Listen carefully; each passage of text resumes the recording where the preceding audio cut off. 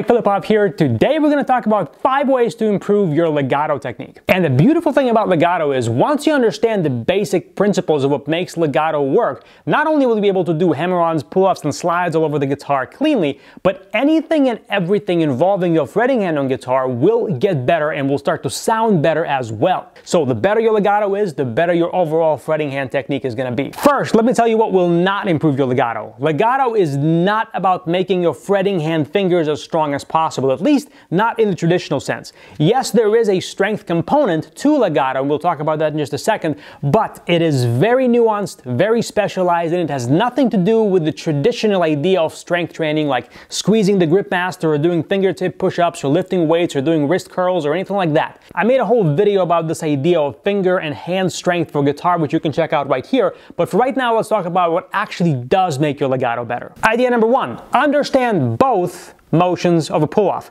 Now, most people think about pull-offs as one action. The finger that's doing the pull-off just snaps off the string, it sounds a note, job is done, right? No. There are actually 2 motions involved in a pull-off. Let me show you. Let's say I'm going to do a pull-off from the ring finger down to the index finger. If I were to simply pull down with the ring finger towards the floor, like this, what do you see happening? You see that the string is obviously bending, and if I did that with distortion on, you would hear that it sounds really horribly out of tune. That's obviously not the sound you want. So that brings me to the second element of clean and clear pull-offs. To avoid the note going out of tune, what I need to do, in this case with the index finger, is I need to push the index finger up towards the ceiling a little bit, just enough to counterbalance the pulling force that the ring finger is doing, like this. Now, most people are either not aware of this at all, or they don't deliberately focus on training the 2 motions of good pull-offs when they practice legato. And so they run into one of 2 problems. One is they have to do legato really softly to avoid pulling the string off the fretboard or bending strings out of tune when they're pull-offs, or they squeeze so hard with the finger that's going to be supporting the string right after the pull-off that their whole hand becomes really tense like this, and so they have to do legato really slowly and they can't build any real speed. Well, now that you understand the 2 motions of a pull-off, anytime you practice any legato lick, focus on deliberately training these 2 motions into your technique and into your muscle memory.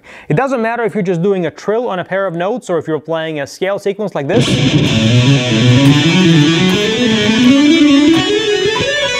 Anytime you do a pull-off, be conscious of doing the 2 motions we talked about. And to help you master the 2 elements of a clean pull-off you just learned, I bring you idea number 2.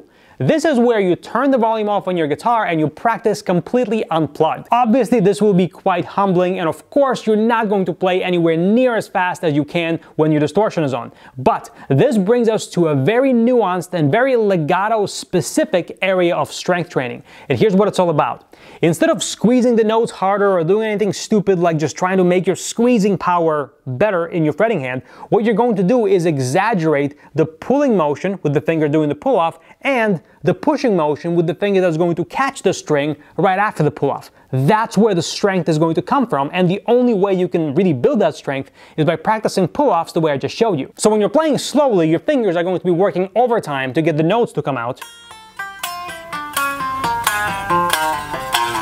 But after a bit of this kind of practice, you will build the right level of strength in your fretting hand, so when you turn distortion back on, you're playing, you're just going to feel like hot knife through butter. That's because the strength level that you build from playing unplugged, you will only need maybe like 10, 15, 20% of that level of strength ever in your real life playing. But obviously, the higher your maximum level of strength, the easier it is to play fast with a much lower level of strength. To translate that into the world of strength training, let's say you can bench press 200 kilos, then of course benching 100 kilos is going to feel like nothing is on the bar. At the same time, notice how nuanced this strength building exercise, if you will, that I just showed you is. It's completely different from just building raw brute strength in the fingers, because that can create tension and all kinds of other problems that you don't want to be dealing with in legato. You really want to be doing the motions that are legato specific to build legato specific strength. Of course, the challenge with this kind of practice is it's very easy to develop excessive muscle tension in your body if you're not careful, and tension, as you probably know, is a killer of guitar speed. So that brings me to idea number 3,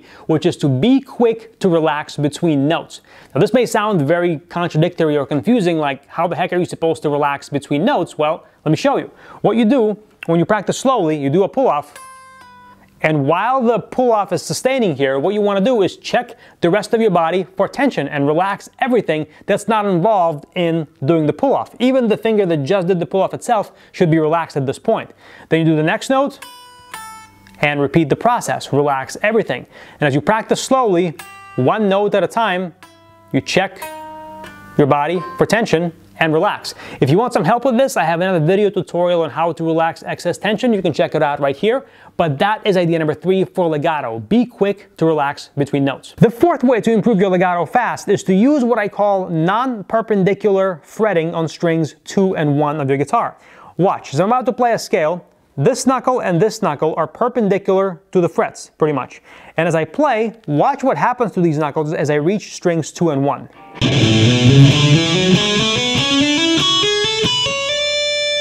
Notice how I angled my hand slightly to get into non-perpendicular position, and these two knuckles are no longer perpendicular to the frets. The reason I do this is because it's easier to do pull-offs, much easier to do pull-offs on the higher strings when the hand is in this non-perpendicular position.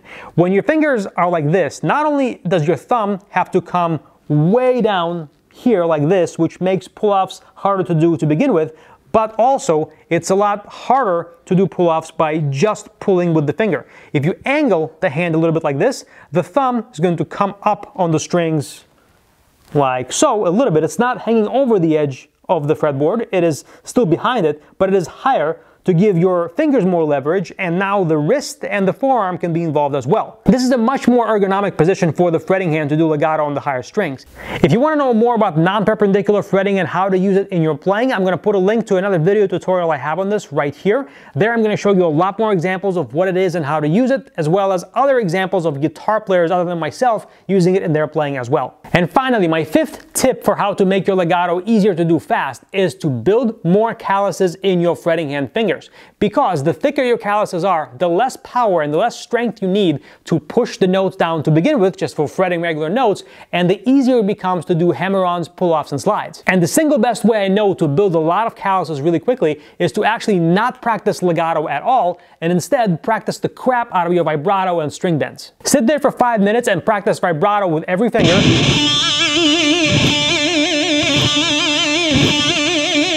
And not only will your vibrato get better and your phrasing will improve, but you will build calluses all over the fingertips really quickly, and that'll make your legato feel like butter as well. And by the way, if you want some help with your vibrato technique, check out this video right here where I'll walk you through a simple practice drill you can do in just a few minutes that'll make your vibrato sound a lot better. So there you have it. Let me know in the comments below which of the 5 tips I gave you helped your legato the most. And if you ask me a good question down there, I'll actually go through and answer your question personally. And if you ask me a really good question, I may make a video response for you in the future as well.